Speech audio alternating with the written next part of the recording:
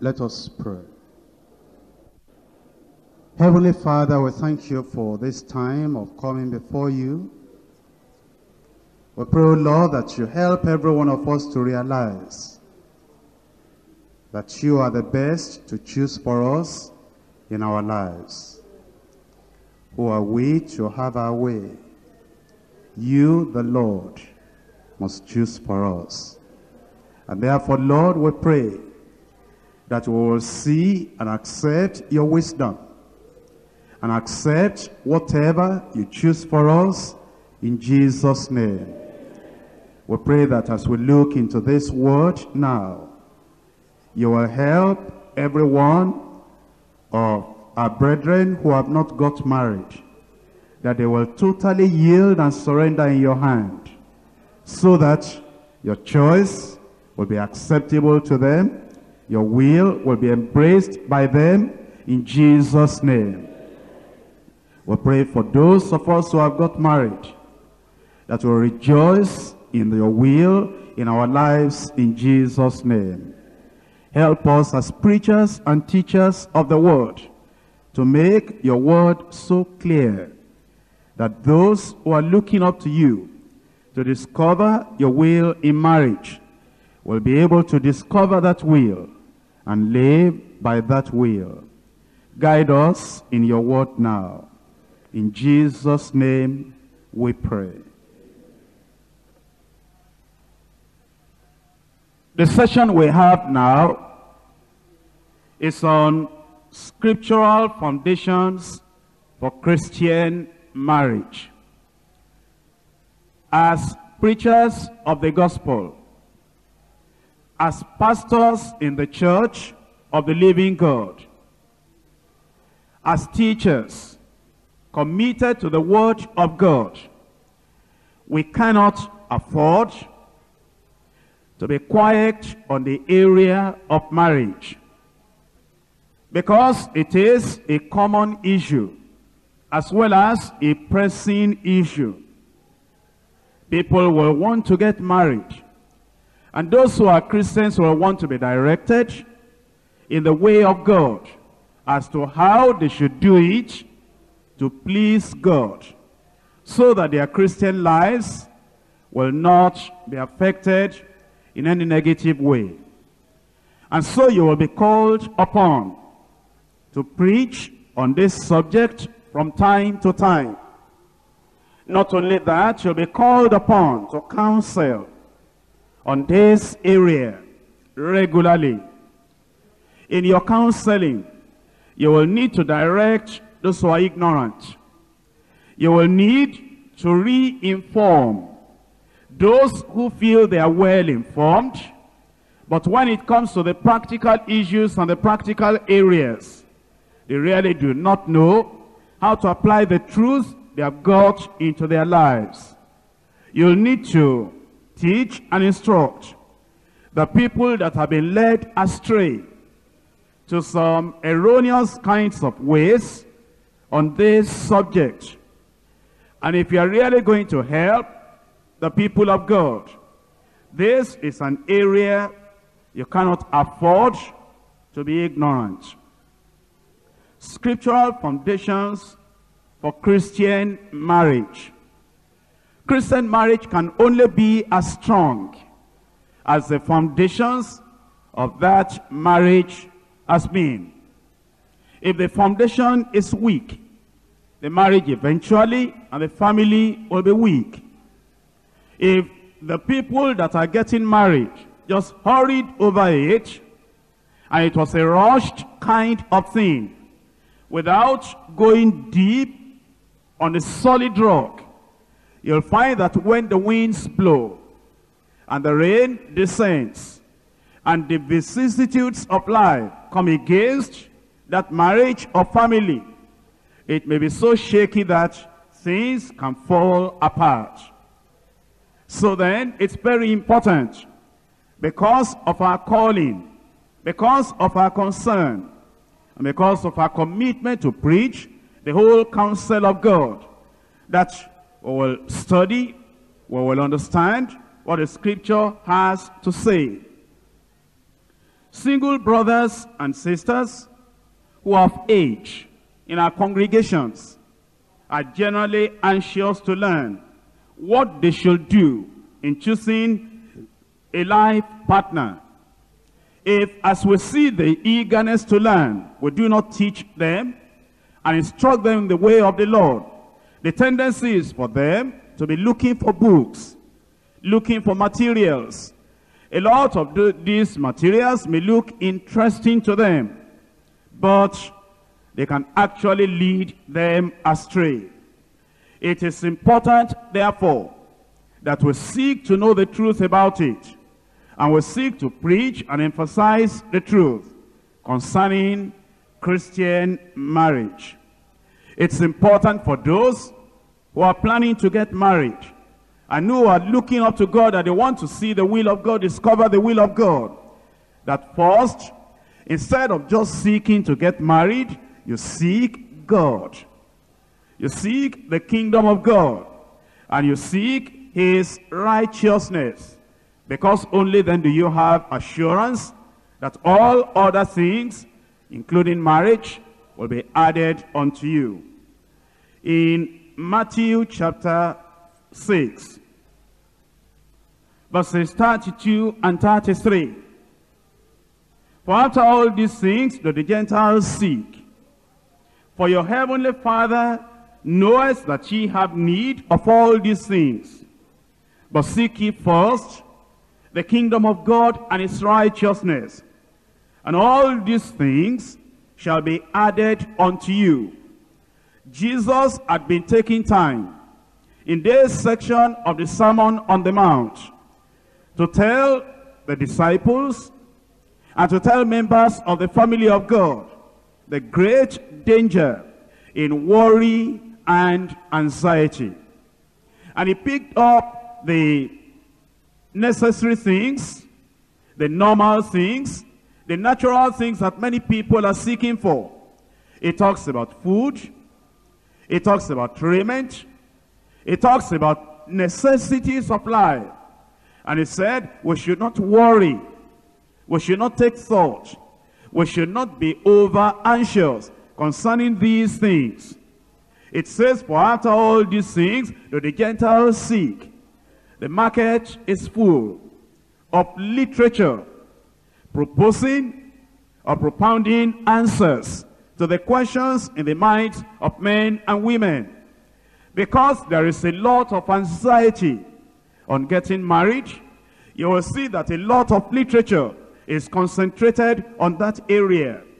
It is their worry, the anxiety, that has created market for these people that are writing. And a lot of the writing is not good. But then it says, we who are members of the family of God, we who are children of God, and we have our heavenly Father planning for us, thinking about us, and what is important to us is important to him, that we should not be worried. We should not be so anxious like the Gentiles. All the things they are running after, we shouldn't run after them. It says, for your heavenly Father knoweth. Oh yes, he knows. He knows that ye have need of all these things. All the things you will ever need. The Father has taken thought about it, has planned concerning it, and at the right time, in the right place, he will bring these things out. He knows your need. He knows your desires. He knows what will really make your life to be fulfilled. That you have need of all these things. It says, but seek ye first the kingdom of God. Here is Christ who knows the heart and the mind of the Father. And it says, if you really want to get the heart of the Father, if you really want to get all these things you are looking for, if you want to get it before the anxious people of the world get it, if you want to get it before the carnal believers, those who are paying lip service to a Father in heaven, before they get it, if you want to get these necessities, basic necessities, before the prayerless carnal people, before they get it, if you want to get these things before the people that are running at breakneck speed, thinking that the faster they run, the earlier they will get what they're looking for. If you want to get it before them, you seek God. Seek the kingdom of God and his righteousness. And then, just where you are, at the right time, all these things shall be added unto you. All these things shall be added unto you. I'm sure that you know that Jesus used his words deliberately. He chose those words. He said all. And all means everything. And if Jesus said all, marriage could not be something that God will overlook. All these things shall be added unto you. It is important, therefore, to be totally committed to the Lord. For only then are we on sure ground to discover the perfect will of God. Often, young people treat God like a rubber stamp. They come to him with their plans completed, made, and decided. And they ask him to stamp it, to bless it. There are some things that God cannot bless. There are some things that just will not go in line with the will of God, with the plan of God. And because we are so short-sighted, because we only have these eyes that cannot see beyond the wall, and because we're so limited in our understanding of what lies behind the curtain, there are some things that may appear good unto us, appear acceptable unto us, but when you take it to the Father, he really cannot bless it. And so, for young people, we'll need to counsel them. We do that lovingly, because marriage is such a sensitive thing. And it is good that these young people are taught so that they already take a biblical decision before they become emotionally involved. You see, when somebody has become so emotionally involved with a person or with a thing, when you come to preach at that time, the emotion stands in the way. The kind of love which is not real but superficial stands in the way. But if before they ever get into that net, before they ever get into that difficulty, before they ever get emotionally involved, they know the truth. Then they know they're going to go to God first before they can ever make the choice. What we should do is not that we bring our plans to God after we have taken the decision. After the decisions have been made, we should pray to know God's plan before taking any decision at all. That is the basic commitment of the believer. That before you will say, I love this, I love that, I think that will be good, I think I'll give consideration to this, I think I'll give consideration to that, pray first. Don't think about anyone. Don't plan on anyone. Make sure that you pray to know the plan of God before any decision is taken. God has a plan for your whole life. Not just for your marriage, for your whole life. You see, we as human beings, when we're hungry, we think only about food. When we're thirsty, we think only about water. When we're going to, you young people, when you're going to have examination, your brain, your mind is not big enough to think about too many things. You only think about exam. When you are going to travel, if you're going to travel to a place you really want to get to, you see your mind is not big enough. A few days to that time, all that is upon you is just that place I'm traveling to. But you see, God's mind is very big. And therefore God looks at you, and if you are hungry, he doesn't only think about the food you are going to eat. He thinks about the food you are going to eat. He thinks about your life, thinks about everything. And then he fixes that food in such a way that it doesn't contradict all the other good things he wants to do in your life. The same thing with marriage. You think about if you are really hard pressed. you're already getting emotionally involved. And you feel that the only thing I must do now is to get married. Otherwise, I don't know what else will happen. You see, your mind is focused just on that thing. And that is the way the human nature and the body works. But then when you get to that position, you realize that because of your limitation, you are thinking of just this one thing. But God is thinking about a lot of things he wants to do for you. And marriage is just one of those things. And it's going to pick the person you ought to get married, attach that person to you in such a way that that marriage will not contradict all the other plans, will not spoil, will not destroy all the other plans he has for your life. He has a plan for your whole life. And this plan includes your body, your soul, and your spirit.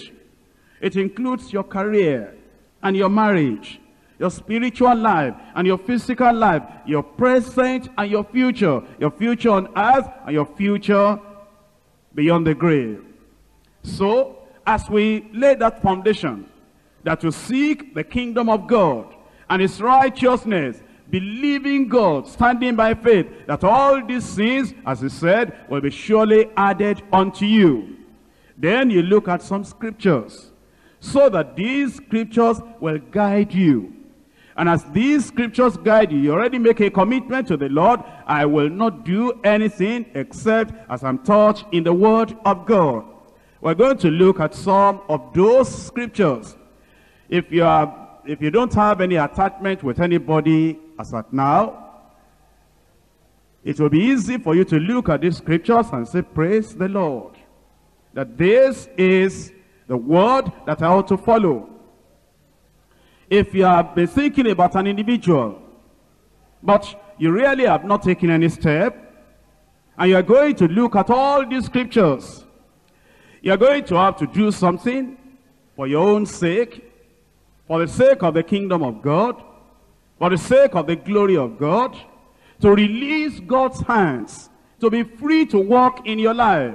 You are going to have to say, Lord, I've not taken any step really, but I've been thinking in this direction. But now I come before your word.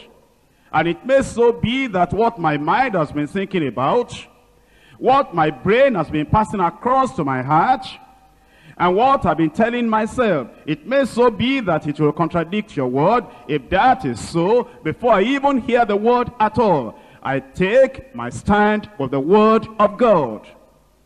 It may be that you think you have prayed, and you think you have known the will of God.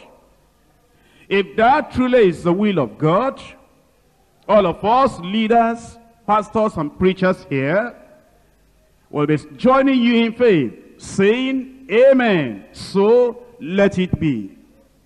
But if it so happens that you think you have the will of God, and as we look at the revelation of the word of God, you see that actually that is not the will of God. That it has been the will of man. And it has been what you think you wanted because of now. And because you are short-sighted, we'll also be willing to pray with you. We'll also be willing to help you. If you are willing to say that this is a scripture, already you have attached yourself to something which is not totally and fully, completely the will of God. And we can help you in a way so that as we pray with you, as we counsel you, as we help you, you'll be able to say, Lord, I give it up.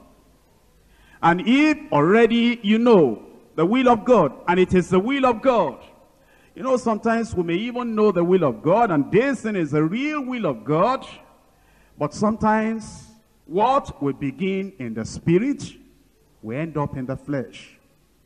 Because you see, marriage is such a delicate thing that it's like a beautiful flower.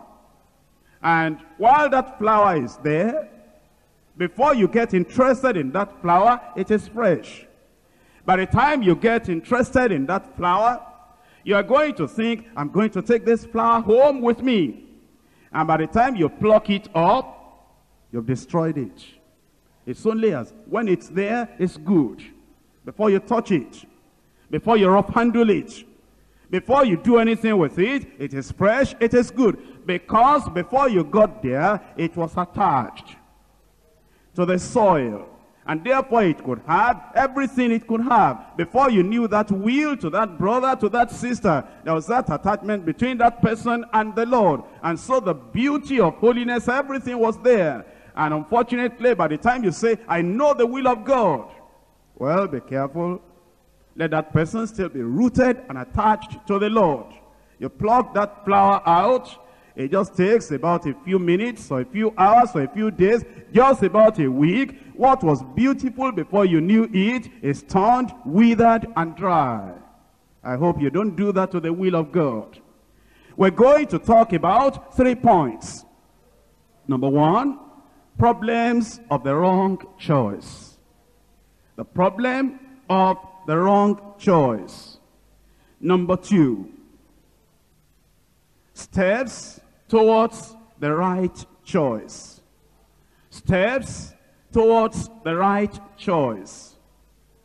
Number 3, courtship, engagement, and wedding. Courtship, engagement, and wedding. Number 1, problems of the right choice. Why do we have problems in making the right choice, especially in marriage? Well, the Bible tells us why we have the problems we have. And sometimes some of these problems you may not be able to completely avoid, except by prayer, by the word of God, by consecration, and by determination that you will not deviate from the will of God. Let's look at Proverbs chapter 31, verse 30. Favor is deceitful, and beauty is vain. But a woman that feareth the Lord, she shall be praised. Sometimes beauty and the fear of the Lord don't go together. Very occasionally, you may find beauty as well as righteousness and godliness lodging in the same place. But most of the time, you may discover that beauty and godliness, they don't lodge in the same apartment. And you see, we don't always see godliness. When you see a person at the first time, and a person is approaching you, what do you see first? It is beauty or ugliness that comes in front. And the godliness or the ungodliness is coming from behind. Therefore, because of what you see, the first impression, which is the physical attraction, which is the beauty or the handsomeness, that is what unfortunately appeals. But then it says, favor is deceitful, and beauty is vain. You see favor there, favor means a lot of things. Giving a helping hand, giving a gift, showing mercy. You see, if a young man who has not got married begins to show mercy directly, without using any method at all, he just says, sisters, I see you need this, and gives. Next week again, sister, I see you need this, and gives. That favor is going to be very deceptive. It's going to be working in the mind of that individual, even though that individual may be very, very spiritual. Don't you remember that Isaac is a son of promise? And you know that Isaac was a consecrated person, because when his father was taking him to be sacrificed, he said, where is the lamb for the sacrifice? My son, the Lord will provide. And then when they got there, the father laid the wood down and then said, boy, Isaac, come nearer here. He came near, he began to tie him. And that young man did not cry, did not resist or revolt, just surrendered himself. That man was a spiritual man. But he loved Esau. because of the benediction that he ate. And Esau wasn't the one that was to get the promise of Abraham. But Isaac loved him, spiritual man, the son, the child of promise. Favor is deceitful. You young man, as you begin to give things and give things, you may say, I have a good intention. I don't mean anything. That thing you are giving is going to stand as a stumbling block in the future for you, because already you are going to be affecting the heart of that individual. The same thing, you sisters, you need to understand this. That if Isaac could make a mistake, because of this favor, because of the venison, because of what he had been eating, you too, you can make a mistake. That is why, as a sister that is a real child of God, a young man gives you something, oh, you say, I appreciate that, brother, but I wouldn't like to take that. I appreciate your love, I appreciate your mercy, I appreciate that provision, I appreciate the Christian grace in you to want to give me that, but it may affect my mind. Maybe I'm not as strong as other people. Because it may affect me, it might even make me to be negative towards you. The devil might use it to mean in my heart that maybe you are trying to do something which you don't have in mind. Therefore, that's the reason I don't want to take it. You are avoiding. Making that thing a stumbling block to yourself. Favor is deceitful and beauty is vain. Now, we cannot penalize people that are beautiful. It's not their fault. That's the handiwork of God.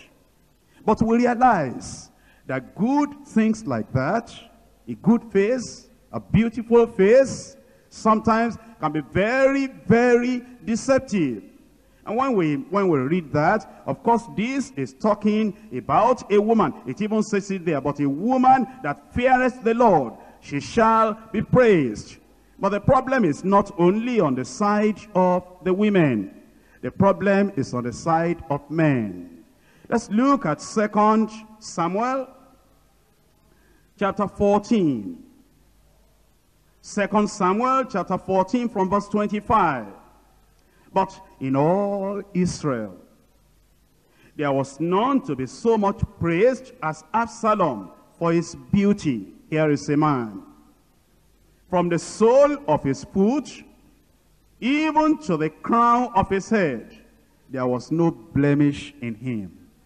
In all Israel, Absalom, handsome man.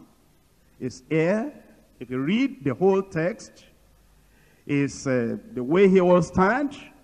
Everything commanded respect and appreciation. But look a few verses later and see verse 29. Therefore, Absalom sent to Joab, for Joab to have sent him to the king. But he would not come to him. And when he sent again the second time, he would not come. Therefore, he said unto his servant, see, Joab's field is near mine. And he has barley field there, barley there. Go and set it on fire. And Absalom's servants set the field on fire. You see the temper? Hot temper. You see the life? Anger. You see what he did here? He sent for Joab. And Joab didn't come. He sent the second time. And Joab had not come. He called his servants, this handsome man, called for his servants and said, go and burn his field with fire. Well, if he could do that to Joab's field, what can he do to you if he gets married to you? You need to think about that. And these are some of the problems that people have in wanting to get married. What we should do is to make sure that we do not allow physical things to hinder us. And we do not look at the beauty, we do not look at anything physical. Neither do we look at the property that they have. Because these things can actually be very, very misleading. Judges chapter 21, from verse 19. Then they said, behold, there is a feast of the Lord in Shiloh, yearly, in a place which is on the north side of Bethel. on the east side of the highway that goeth up from Bethel to Shechem, and on the south Lebonah.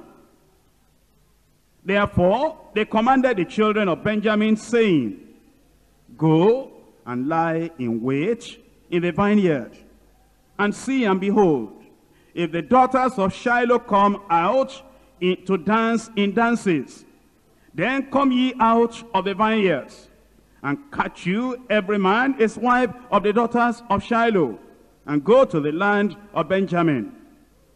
And it shall be, when their fathers or their brethren come unto us to complain, that we will say unto them, Be favorable unto them for our sakes, because we reserved not to each man his wife in the war. For ye did not give unto them at this time, that ye shall be guilty. Here you find a kind of arrangement. It was deliberate. And these, would you imagine, were the children of Israel. But you need to understand that at this time, according to this chapter, look at verse 25. In those days there was no king in Israel, and every man did that which was right in his own eyes. There are churches where there is no counseling on marriage. All those young people, boys and girls, they do what is right in their own eyes.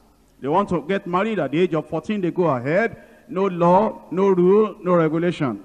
If they want to get married at the age of 18, they go ahead. Their pastors don't say anything to them. Their pastors don't teach them anything about it. There's no law, there's no regulation, there's no rule. Everyone does what is right in his own eyes.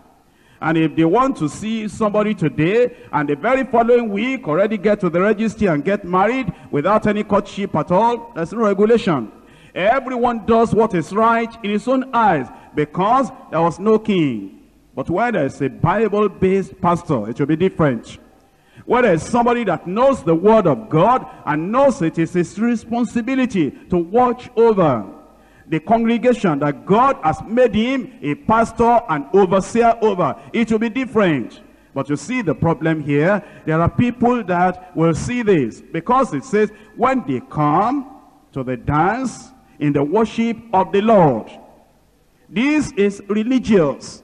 There are assemblies where there is dancing and drumming.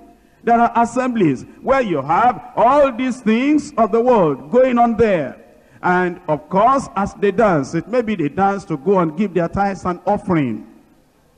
It may be they dance because it is the end of the year Christmas party stroke Christmas carols.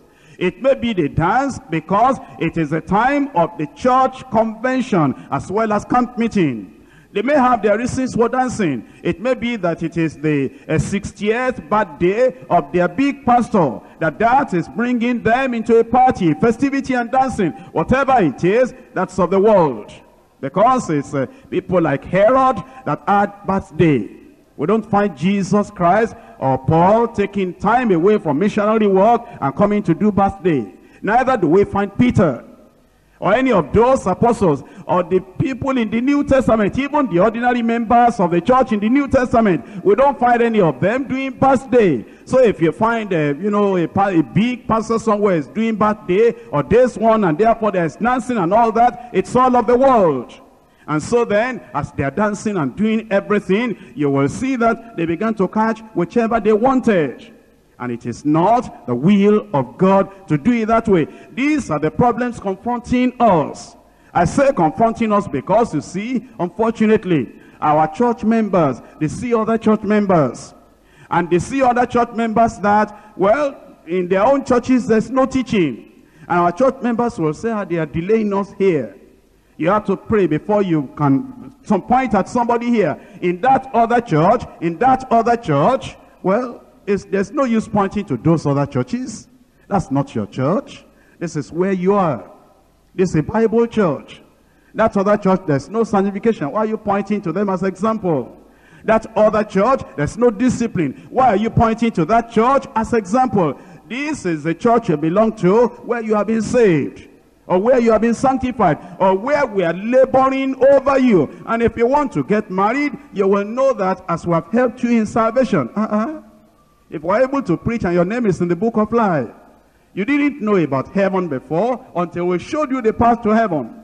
You didn't know there was even a book of life until we showed you the book of life that is in heaven. And we were even able to preach the truth to make your name enter into that book of life. What did you know of the third personality in the Trinity? You didn't know anything about him. We preachers and pastors are the people God used, and we introduced you to him, and now it's your abiding guest. If we can introduce you to the Holy Ghost, if we can introduce you to salvation, if we can bring your name in the book of life by the grace of God, is it marriage will not be able to help you in? We have helped you in other things.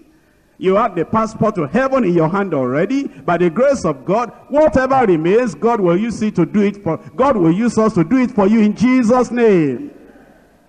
And so we should understand that we counsel, we teach, we instruct, so that our people will not follow the problems of the wrong choice.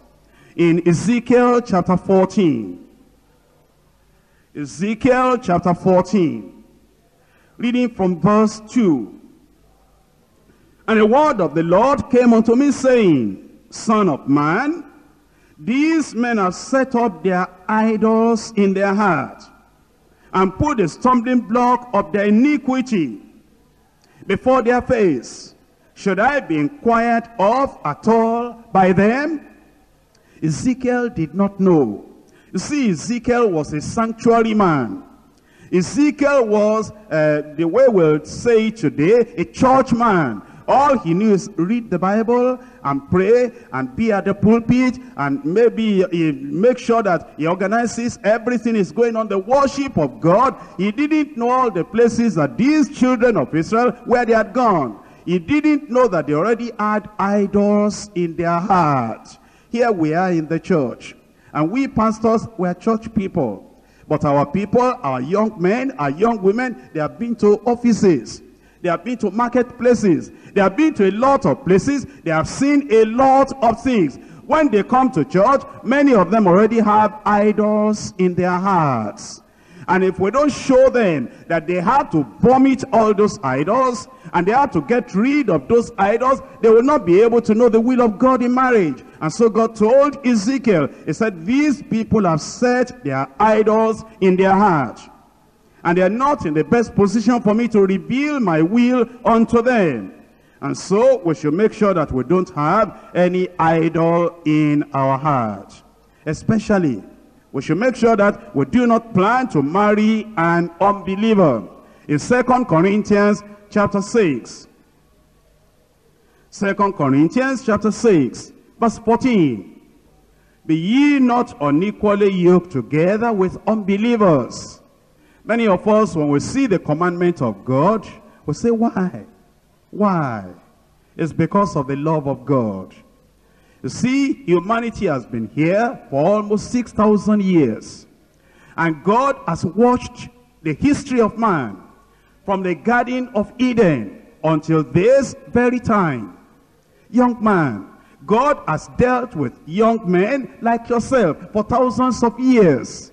Young lady, God has dealt with young ladies like yourself for thousands of years. And God has watched. And he has seen, no exception, he has seen that marriage with the ungodly, marriage with the unrighteous, marriage with the unbelievers has always ruined every one of them without exception. And because of that, from experience of thousands of years, from the knowledge of God from all eternity, from the havoc, the evil that the unequal yoke has done to multitudes of people that will have been used of God in a mighty way, God now says, this is your own chance now. Your life is still fresh. The plan I have for you is still neat. Nothing is disturbing it. Nothing is touching it. If you cooperate with me, God is saying, you and God, you can be in the majority. And God can do wonderful things in your life. But there are people like you that I wanted to do good things, great things through them before. That is, before this time. But they ruined their lives because of this sin. And here you are now. And you are a candidate for mighty things in future. In fact, God looks at his plan. He says, you can't read this handwriting. You can't see this mystery. But if you could read, if you could see, I have great plans for you. But then you must make sure that you don't spoil this plan. You don't spoil this plan. What you can do to spoil the plan is what thousands have done, and they have spoiled the plan. Be ye not unequally yoked together with unbelievers. God will never take any good thing from a child of God. Sometimes if we have any disagreement with God, I think it is good. God says it is not good. Who is right? I think this thing will make me happy. God says it will not make me happy. Who is right? I think this thing will profit my life. But God says it is not going to profit my life. Who is right? You are just a man, a woman of yesterday. But God is the God of all eternity, the ancient of days. He knows what we don't know. He knows the thoughts. He knows the plans. He knows the hypocrisy of many people that we don't know. The people you think are good, God knows if they are not good. The people you think this will make it, God knows if they will not make it. He knows the end from the beginning.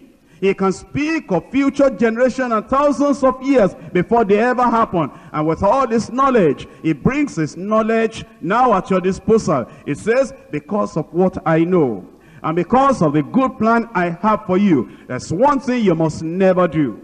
This will never be good for any believer.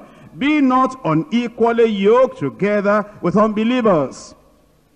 For what fellowship has righteousness with unrighteousness? What communion has light with darkness? You see, our problems in discovering the perfect will of God in marriage arise from the deep problem that is within us. The problem is not outside. The problem is within us. One, there is ignorance of God's deep personal love for us as individuals. You see, if I don't know that God loves me, I wouldn't know He's going to be planning for my marriage. If I don't know that God loves me, I wouldn't know that God has a plan for me, the blueprint He has for me. I wouldn't discover that at all. And so, because of that ignorance, that's one of our problems. Not only that, number two, there's deep-seated unbelief, disguising itself in various forms. Actually, you know, those people that take a wrong step in marriage, if you really look at it at the foundation, it is because of a deep-seated unbelief in God. I believe in God, but it is superficial. They are afraid God may disappoint them in marriage. They say they believe in God, but it is superficial. They are afraid God may be too late. They say they believe in God, but that is superficial. They are afraid God may choose somebody for them that is not beautiful enough. They say they believe in God, but they are afraid that God may not be wise enough to give them somebody that will match them. So they say, God, you don't worry about it. Let me use my eyes and let me scout around and look around. I will choose somebody, and when I bring it, oh God, you will see that I really am a master person that I can choose. Well, it's because of unbelief. Deep-seated unbelief, disguising itself in various forms. Number three, our problem is walking by sight. Constantly judging things by the outward appearance. Constantly judging things by the outward appearance. I'm sure that if God were to leave you to choose, and here is a young Aaron, and here is a young Moses. In fact, they're even of the same parents. They're bearing the same surname. And then if God were to make you, were to say, okay, make a choice. Well, when you listen to Moses, when you listen to Aaron, you're likely to say, oh God, well, this one is simple. I know that there are some tests and exams that are very difficult, but this one is very simple. And God says, what is your answer? Which one do you choose? Which one is going to be better? That is going to have a master plan that is going to affect the whole world. You say, well, God, that is very obvious. Aaron is. And God says, you are wrong on the simplest test. You see, when you look at Moses, you're not going to think that this one is going to be able to make it. Now, if you look at Paul, and you see, when you read about Paul, in 2 Corinthians chapter 10, he writes about it. He said, the people said that his appearance is base. It's not something that is very, very attractive. And yet that is the man through whom the mysteries of the gospel of the kingdom of God came out very clearly, as he wrote almost half of the New Testament. You see, if we have unbelief, we're going to be walking by sight. We're going to be thinking that this one is not good enough, that one is not good enough. Now, you see that this is very, very important, that we, as we depend upon the Lord, we will not allow walking by sight and all these other various things to lead us astray. Problem number 4, strong tendency towards self-management.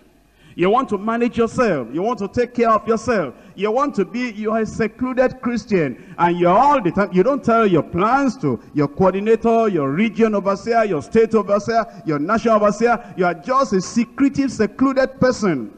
Self-management. Even though you are calling Christ Lord, yet you're unwilling secretly within you to submit to all his lordship, or to submit everything under his lordship.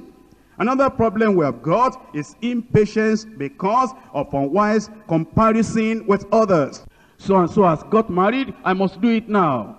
So and so has got this, I must do it now. Carnal comparison, unwise comparison, forgetting that God's plan for each life is unique and unlike others.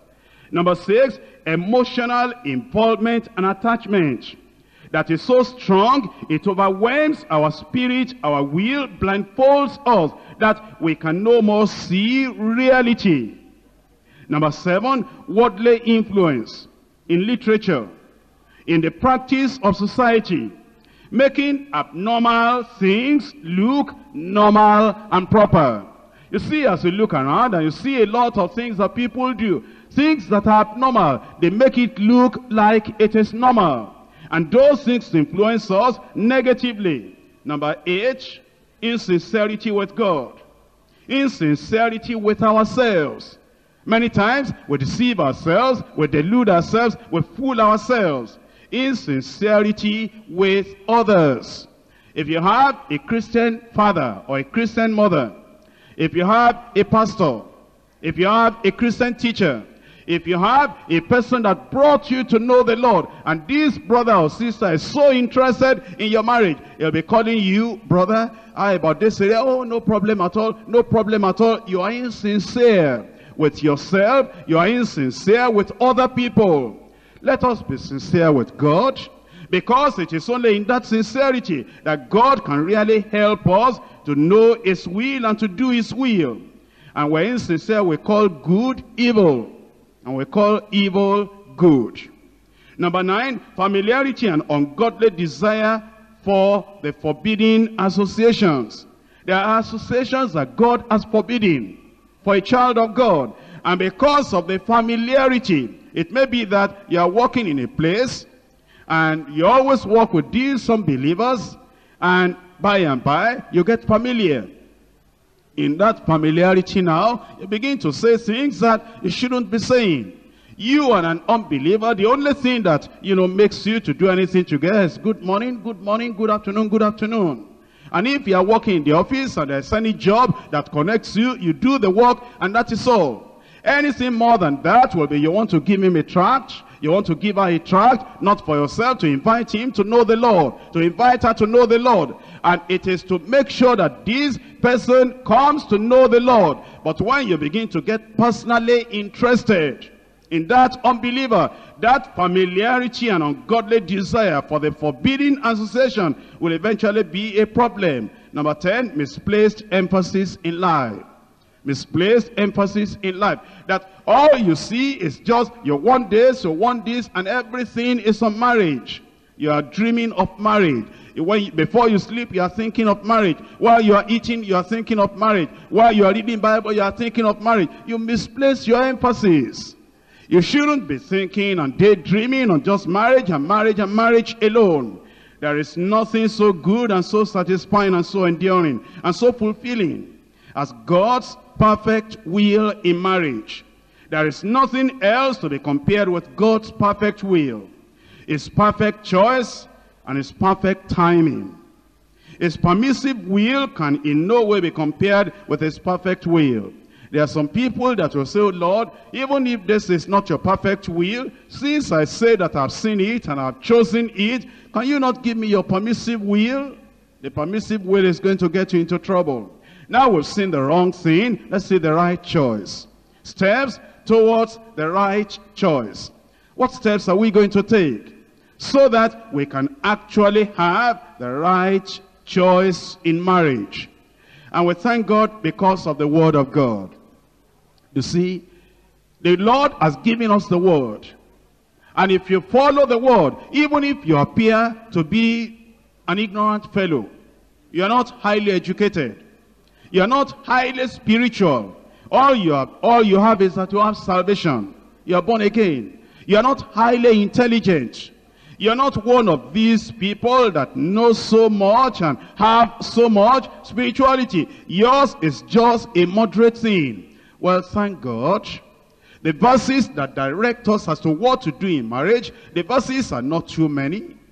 That we will say that the verses are so many that I can't understand them.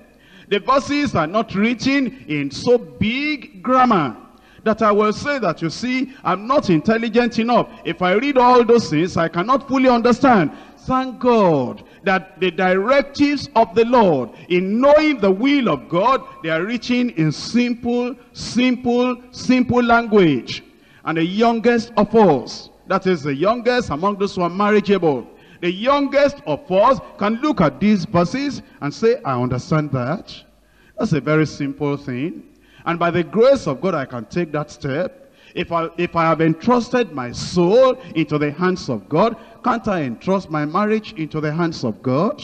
If I've entrusted my future, my eternity into the hands of the Lord, can't I entrust my marriage into the hands of God? Let's look at Psalm 37 from verse 3. It says, trust in the Lord and do good. No big vocabulary there. Trust in the Lord and do good. And so shalt thou dwell in the land. And verily, thou shalt be fed. Your part there is simple. Trust in the Lord, do good. The other part is for the Lord to fulfill. So shalt thou dwell in the land, and verily thou shalt be fed. In verse 4, delight thyself also in the Lord. Who will say that is difficult? Delight thyself also in the Lord. That's your part. The other part belongs to the Lord. He shall give thee the desires of thine heart. You go to God as a child of God, and like a baby will talk with his baby language to the mother. Like a little son will talk with his little vocabulary to his father. You go to your father and say, God, I want to have a happy marriage. That's legitimate. I want to have a kind of marriage that will make me to still keep in the way of righteousness. That's legitimate. I want to have a kind of marriage that I will know that my life will be fulfilled. That's legitimate. I want to have a kind of marriage that the union will make me a happy person, a satisfied person, a fulfilled person, somebody that will be faithful to me, and I'll be so glad to be faithful to the person. That's legitimate. And then God says, if that is all you want, I even have more for you. Because all that you have been describing, they're very, very simple things. And they're the very basic things I want to do for you. All I want you to do is trust in the Lord and do good. And delight thyself also in the Lord. What do you do to delight yourself in the Lord? Just delight in the word of God. Delight in the choir. Delight among the usher, in the ushering work. Delight in evangelism. Just delight in the things of God. And you know that when you delight yourself in the Lord, you know that the Lord is going to give you the desires of your heart. What it means is you delight in the work of God. You delight in the very fact that here am I am doing what God wants, and I shall delight in that service of God, in that work of God. The rest is for God. He will give me the desires of my heart. Some people say, sister, you're so busy with the choir, and you delight in this musical instrument and singing and ministration and all the time, are you not afraid that if you are too consecrated to God like this, you delight in the Lord like this, don't you think that marriage may not be possible? There's nothing like that. You delight yourself in the Lord says he will give you the desires of your heart. And young man, here you are, you delight in evangelism, you delight in ushering work, you delight in the choir work, you delight in house fellowship, you delight in the work of God. Don't you think that this is a busy thing? And don't you think that this delighting in God can, people don't like those who are so serious like this? Don't you think that you can be left out? Nothing like that. If God is going to be faithful, if God is more faithful than man, you delight yourself also in the Lord, and he shall give thee the desires of thine heart. Verse 5, commit thy way unto the Lord. Anything difficult there? Any vocabulary that I cannot understand there? Commit thy way unto the Lord, and trust also in him. That's my part. You know his part. He shall bring it to pass. You do your part faithfully. And these are simple things you do every day.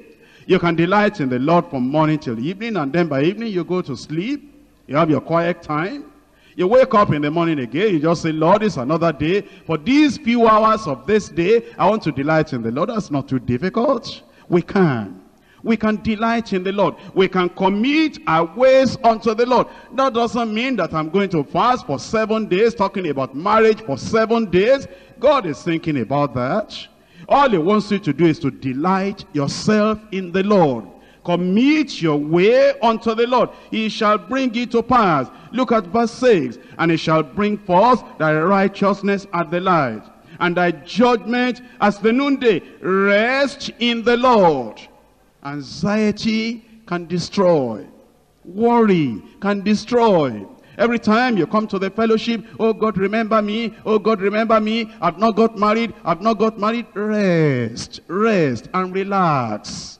It's not like that. It's not something we grab and we quarrel about and we fight over and we, put our fists together and knock on the table and say, God, if I don't get married this week, I don't know what will happen. Rest. That worry and anxiety will give room to the devil. You see, when you are too much in a hurry, and you are not relaxing, and you are not resting, and you are too much agitated, the devil can bring something that will look like it should be what you want. Rest in the Lord. Wait patiently for him. Wait patiently for him. Wait patiently for him. Now, waiting sometimes can be difficult, but waiting can be very, very easy. You think about this man, Saul. He was to wait for 7 days, waiting for Samuel. But then he had waited. And unfortunately, the very 7th day, see a man who had waited for 6 days. And the very 7th day, he said, look, Samuel is not coming. And as Samuel is not coming, I'm going to do something. And he forced himself. In a few minutes, he had offered the sacrifice. Immediately he finished, Samuel came. Samuel said, what have you done? Oh, he said, I've been waiting. Now the 1 hour that he could have waited, everything could have been all right. Now that 1 hour, if Saul was having difficulty waiting, you know what he could have done? He could have been reciting the Psalms. The Lord is my shepherd. When you are reciting something like that, you even forget that you are waiting. You get involved in the worship of God. You could have been doing some other things, not sacrificing, not that thing you shouldn't have done. You see, waiting is very easy. There are 24 hours in the day. And these 24 hours were not always awake. An average person is going to sleep for about 6, 7, or 8 hours. All during that time of sleep, there's no worry, there's no anxiety. When you wake up in the morning, it's easy to wait in the Lord and upon the Lord. Make sure that you time yourself. You have to do your quiet time, 30 minutes, 45 minutes, or 1 hour. While you are reading the Bible, just enjoying the Lord. And there are cases there for you to listen to. Now some of these songs that these choir brethren are singing were put in cassette. You can listen to them. Not only that, you can go out with another person and go and evangelize. Then you go to your place of work. If you're a student, you go to the library and read. And then you have all these things that you are doing without knowing at all. If you plan your day very well, evening has come. You don't even know that you are waiting. It is when we are idle that waiting becomes very difficult. We wake up in the morning, no plan. We wake up in the morning, no timetable. We wake up in the morning, there's nothing this young man is doing. Because there's nothing he's doing, he's thinking, oh God, I've been waiting for marriage, I've been waiting for marriage. Fill your time and fill your life with things that are very good, that keeps you busy in a wonderful way, and you'll be waiting on the Lord. Once in a while, you just remind the Lord, because it says, put me in remembrance and plead your cause. So once in a while, you will pray and you will remind the Lord. And because you have been doing all these other things, trusting in the Lord, doing good, delighting thyself in the Lord, committing thy way unto the Lord, resting in the Lord and waiting patiently for him, fret not thyself because of him who prospereth in his way, or because of the man that bringeth wicked devices to pass. Cease from anger, forsake wrath, fret not thyself in any wise.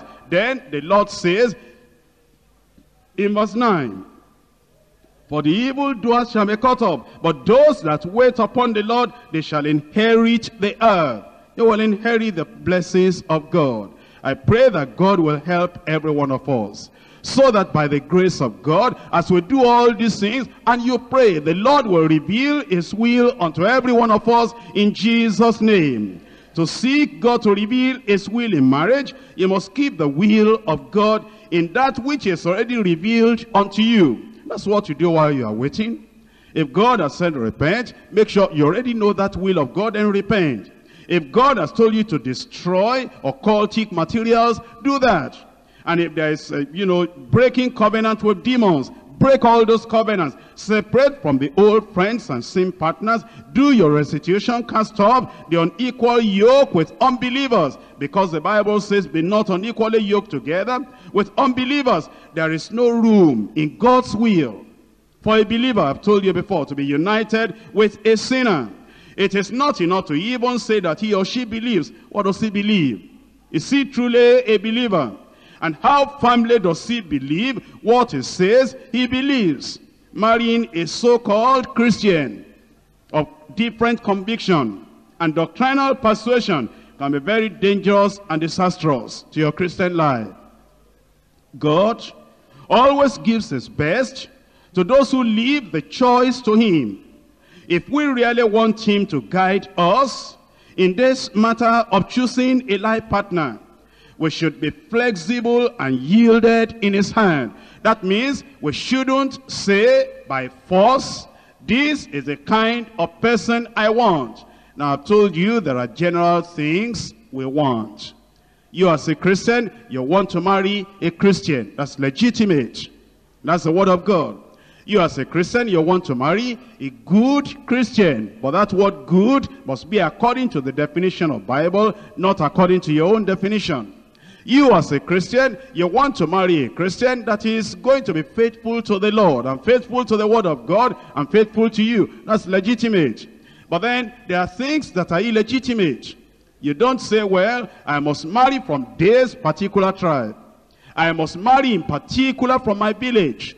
I must marry from the same language group. When you begin to go into those details, you are tying the hands of God. You're saying, God, I leave the choice to you. But God, take down these notes and make sure you don't forget, because when you bring it back, I'm going to examine that thing you say is your will. Make sure it's the same language. Make sure it's the same tribe. Make sure it's the same village. Make sure it's tall. Make sure it's short. Make sure it's riding car. Make sure the color of his car is red. Make sure that this, and make sure that this, and make sure that whatever I cook for him is going to eat. When you put all that down, you get into problem. But just general description. You want a Christian, a faithful Christian, a Bible-believing Christian, a person that you and that individual will be able to live the Christian life together, and you will not suffer any loss in your Christian life. We want his will, not our own.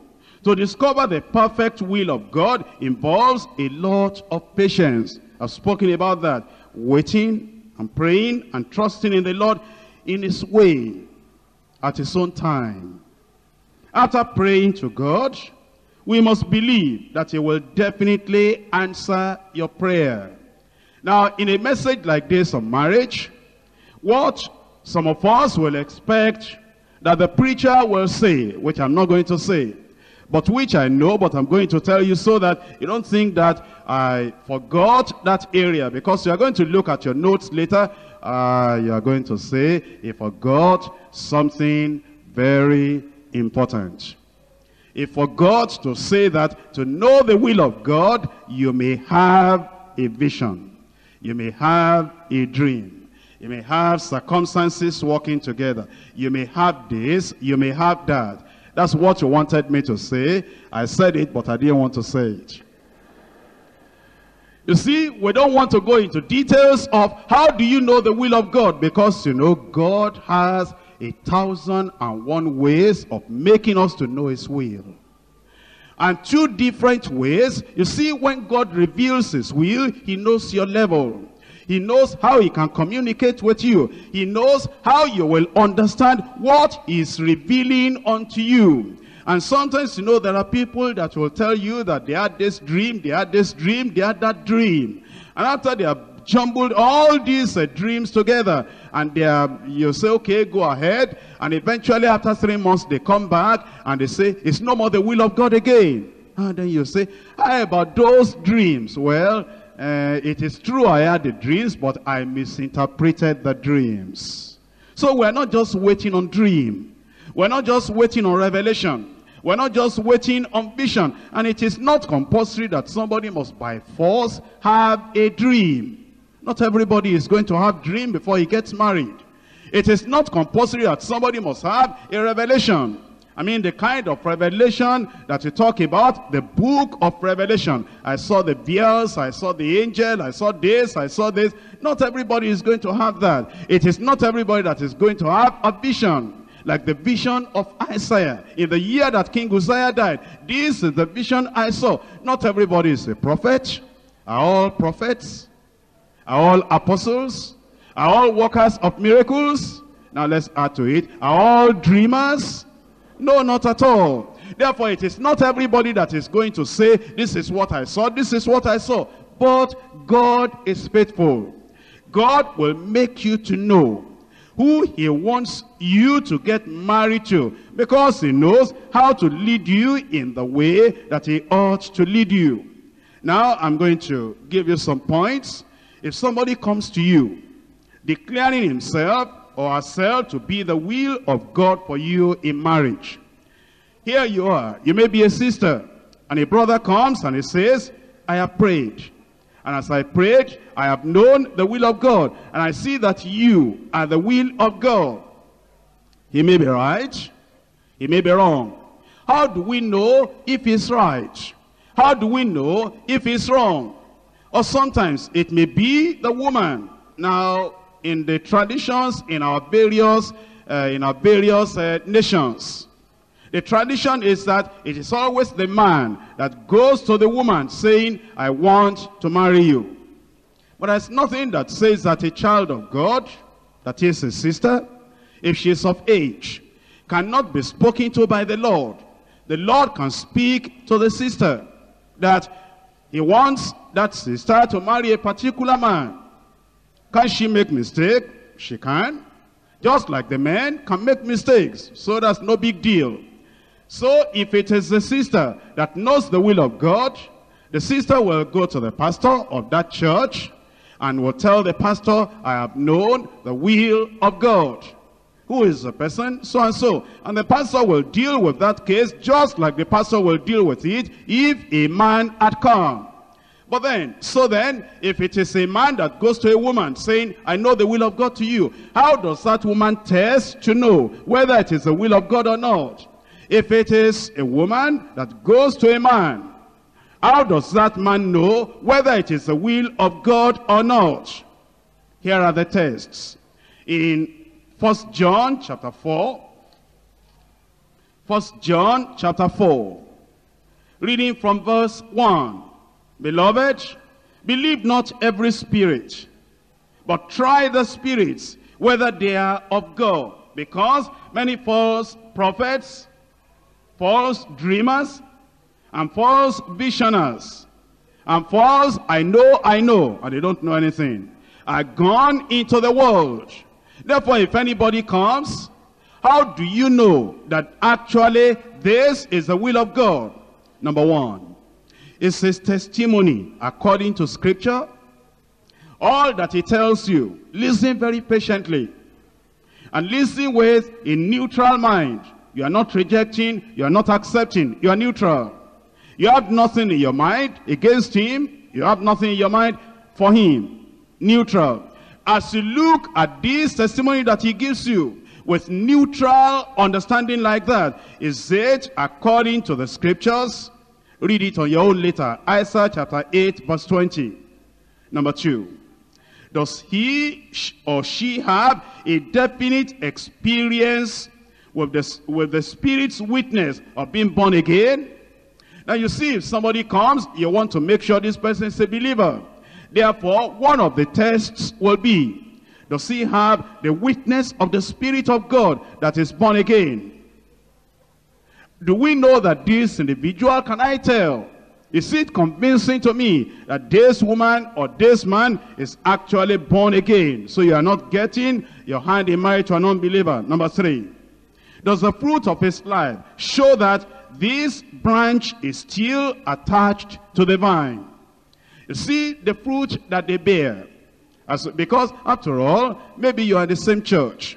Maybe you are in the same community. Or if you are not in the same community, you will know. You'll be able to tell the fruit eventually. Does the fruit of this person's life show that he is still a branch attached to the vine? Or perhaps this branch has been cut off and is withered spiritually. That's in John chapter 15 verses 5 and 6. Number 4. Do I have the Spirit's confirmation in my spirit? He has given me his testimony. I am a child of God. Whether I'm to accept or I'm to reject will depend on the confirmation of the Spirit of God in my own heart. It is not that, well, I've been waiting for a long time. This one has come, well, let me go into it. It says he's a Christian, it says he's a member of our church. Do I have the witness of the Spirit, the confirmation of the Spirit that God has sent him to me? Has the Lord been walking on both sides of the ends of the line? As the Lord has been talking to him, has the Lord been talking to me as well? Number 5, do you have the added confirmation of truly spiritual friends and God-fearing counselors? Because we are told in Proverbs chapter 15, verses 22 to 24, the place of the confirmation of those counselors. After you say, well, I think I'm all right, I think that I see this is good, do you have the confirmation of truly spiritual friends, not carnal friends, spiritual friends and God-fearing counselors? Number 6, does the Spirit give a gentle, steady, clear release to go with him or to go with her? You see, there are times when you will feel, okay, I should accept. But the very following day, no, I shouldn't accept. Following week, I think it's okay. The following week again, maybe I'm making a mistake. Wait until there is a gentle, steady, clear release from the Spirit of God that you should go with him or go with her. Number 7, well, that other one is Acts chapter 11 verse 12. The Spirit bid me go. In number 7 now, does the agreement or the association with him or her make you love God's word more? Want to love to pray more? Does it enhance your spirituality? Since you said yes, since you said this will be the will of God, since that time, do you love God more?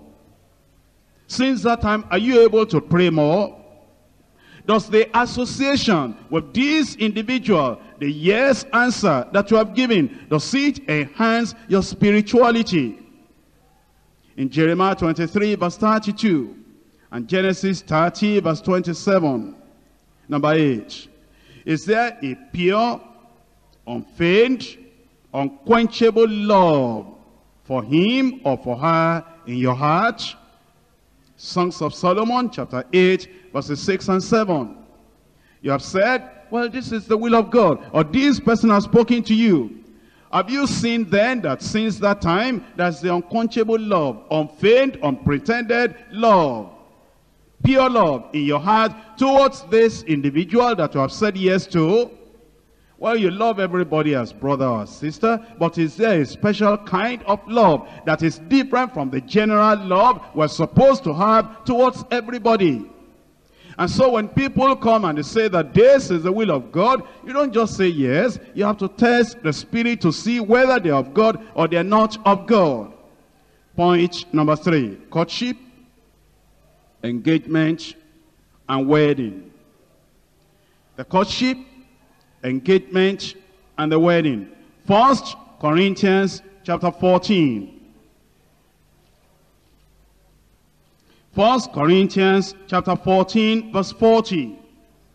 Let all things be done decently and in order. Decently and in order.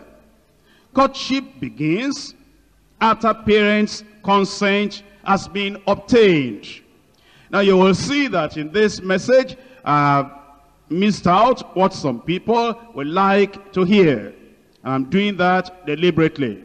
The reason I do that is because we have a lot of nations represented. And what you do in a meeting like this with a lot of nations represented is that you give the unchanging, unchangeable principles on which marriage is based.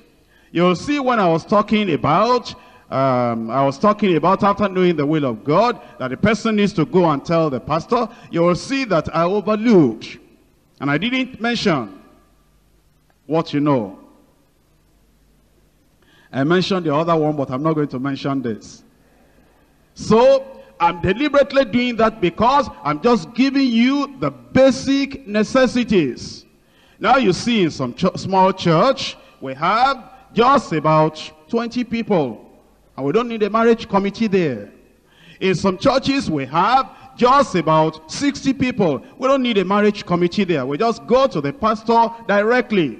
The things that are the common denominator, the common factors, that's what I'm talking about. I don't talk about the things that are peculiar to this place and peculiar to that place. So that's why if you feel that some things are missed out because in your location, this is a process and this is what happens, I'm talking to the body that is general, that covers everything.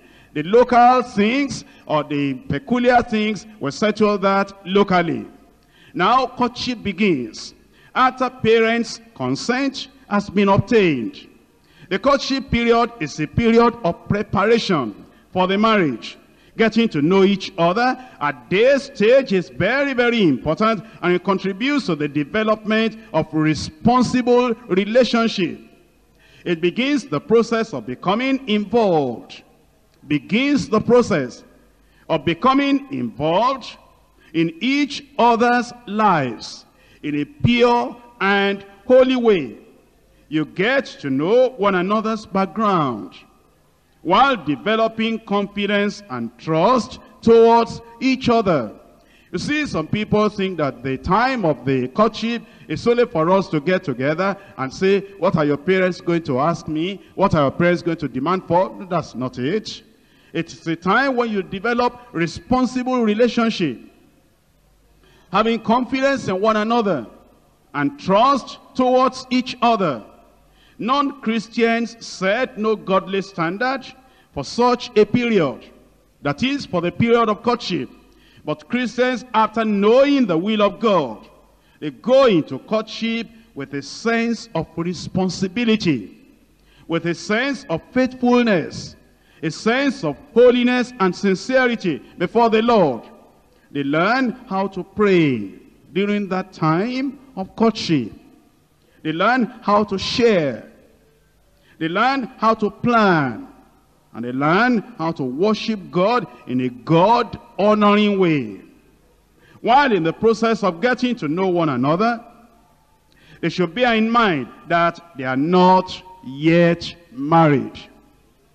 Therefore, the scriptures do not allow them to engage in flirting or marital relationship. In Hebrews chapter 13, verse 4. Hebrews chapter 13, verse 4. Marriage is honorable in all. Keep it honorable. And keep the bed undefiled.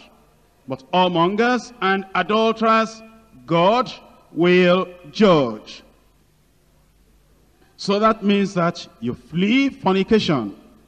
You mustn't be behind closed doors so that you don't get yourself into sin. God promises made to each other, or good promises made to each other during that time of courtship, are made before the Lord. You see, there are some, especially young men, during this time of courtship, they're so happy they are getting married, and they'll promise heaven and earth. And they will, if the sister says, as we're looking into this courtship, you know, we are thinking of the date, but how are we going to settle this? Everything is settled. How about this? By the grace of God. How about this? God's will. How about this? By the grace of God. How about this other provision? The Lord is on the throne. But we should understand that the time of courtship is the time to sit together. It's the time to plan together. And you will make promises to one another in response to what the sister is saying. With my knowledge of the Bible, with my desires in serving the Lord, with the picture I have about marriage, and with what I've been telling the Lord about my marriage, this is what I expect when I get into the marriage. And a brother in response will say, praise the Lord for that. I believe that the Lord will help me to do it this way, this way, this way, this way. And the sister is happy that this is going to work. And the brother says also, with my knowledge of the Bible, with my picture and understanding of marriage, this is what I'm expecting. This, our coming together, will produce, will mean. And the sister says, oh, praise the Lord. I think that that is very good. Remember, those good promises you made to one another during that time of courtship they are made before the Lord. The Lord is there. Failure to abide by those promises and commitments and decisions after the marriage will amount to unfaithfulness to God and insincerity before God. And it's going to affect your spiritual growth, your joy, your relationship with God, and your relationship with one another. Here is where I now want to call attention to those who have married already and you are here. Maybe you married just this last year, or you married 2 years ago. But since you got married, all the things you discussed during the time of the courtship, you are not doing any of them. You don't pray together. You don't read the Bible together. You are not as gentle as you promised. All the things you said I will do, you didn't. Your junior brother that you say, well, that's all right, immediately we get married, I'm going to tell him to go and find where to live. You have not done it. And your mother that you said will not live with you after you got married, your mother has been there for more than 1 year or more than 3 months. And the things that the sister said, now my parents are saying, aren't you going to buy clothes for me? And I've told my parents that, well, he is a Christian. He's going to clothe me. He's going to do everything well. The parents said, we don't know about this man. You are the one that knows he's born again. We don't know born again. Therefore, let him buy a big box and fill it with clothes before the wedding. And the sister said, no, he has promised me. He's a child of God. He's my beloved brother. He will do well. And since that time, since the marriage, no handkerchief. And the sister is still using all the clothes she got before she got married. We see them in the church. And we see them out there, how their clothes are getting shabby. And all the promises we made during that time of the courtship, that the sister was defending you before her parents, saying, never mind, she will do well. Never mind, he will buy that for me. Never mind, don't ask for that now. Don't ask for any box. Don't ask for any clothes. Don't ask for anything. I know that my beloved brother will do it. Our beloved brother has become unfaithful. And all the things, we're going to read Bible together. Have we read one chapter together since we got married?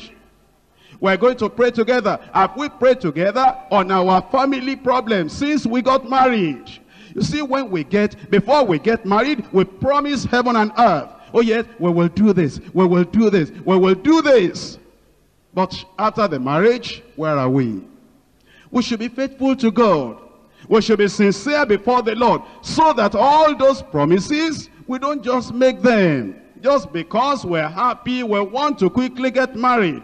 Courtship time is not only talking time. It is time to work, and work hard, and prepare adequately in settling down in one's family and home. You see, sometimes a young man wants to get married. I've known the will of God. He has no accommodation. He has no kitchen. He has no cooking utensils. He has nothing at all. Fork, spoon, knife, he has none. You see, how does he eat? He has a canteen nearby his house as a bachelor. When going to work, he branches there bread and beans. When coming back, he branches there rice and soup. And then Bible and he sleeps. Big Bible he reads, but he doesn't have anything to cook with. And then now, he's going to get married. Happy, I've discovered the will of God. Have you discovered the market where they sell spoon? Where they sell the things to cook? Where they sell furniture? Are we not going to sit on chair when we get married?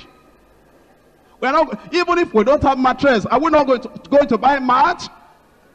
Nothing. They are just saying, I'm going to get married, I'm going to get married. All the money they are preparing for, dowry and also the wedding card. Once they pay for that, finish. Is that marriage? If we're going to get married, it's a responsible thing. And during that time of the courtship, we work and work hard and we prepare adequately so that you'll be able to settle down. Have you been thinking seriously on accommodation, on furniture, on cooking equipment, laundry equipment, adequate clothing and provision for wife and family, preparation for maintaining moderate living standard in the family? Looking for money to pay dowry is not the greatest preparation a Christian man can make. There is much more to prepare and provide for. The brother should not secretly ask the sister to bring the money for dowry. You see, there are some brothers, they don't even have a sense of shame. There are some things that people who are shy, not Christians, people who are shy, there are some things you don't open your mouth to talk about. They are getting married. And they say, sister, your parents are asking for dowry. This dowry matter, can you help me and bring money secretly so that I will use your money to pay your dowry? You have mouth to talk like that and you say you are a Christian. If you want to get married, you should prepare. And you should be able to pray. If you don't have money to pay dowry, are you going to have money to be able to clothe your children? And to be able to provide food, and to be able to provide other things? Marriage is a responsible life, and it has to be done in such a way. And so, no brother should secretly ask the sister to bring money for dowry. And you sister, no sister should secretly, and don't let pastor know this one, and don't let some people know this one. I will give you. You are destroying the marriage foundation. If he wants to get married, pray for him that God will help him to do what God expects him to do in the marriage. Was it Rebecca that gave money to the husband so that the dowry can be paid? So Rachel that gave money to the husband so that the dowry can be paid? Why are we twisting the Bible? When we want to get married, we forget all Bible standards. Not only that, if you cannot do the least duty, how would you provide clothes and food and other necessities? Now, engagement and payment of dowry is an open pledge to marry each other.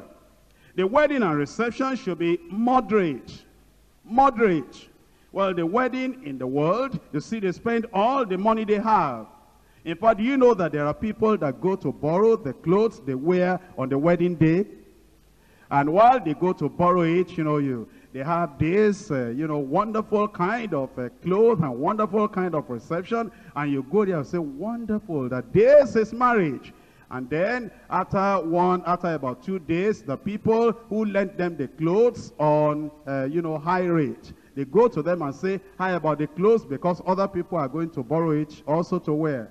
And then they return everything. By the time you find them the following week, the clothes they are wearing, you say, are these not the people that I saw in that wedding? Well, they have returned the clothes they borrowed.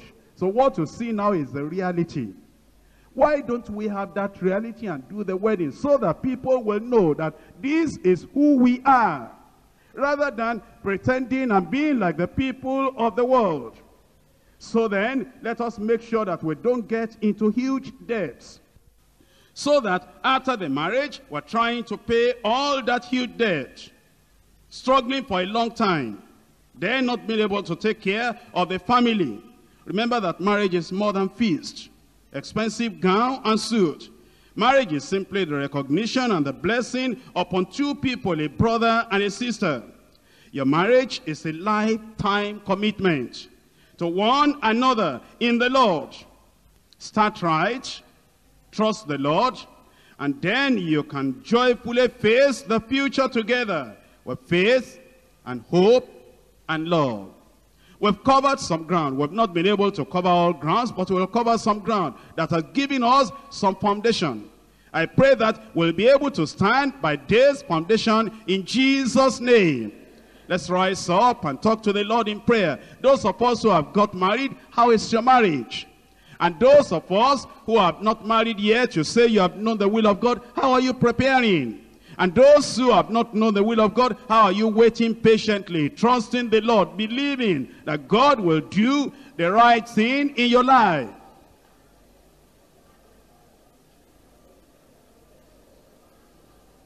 We were teachers of the world.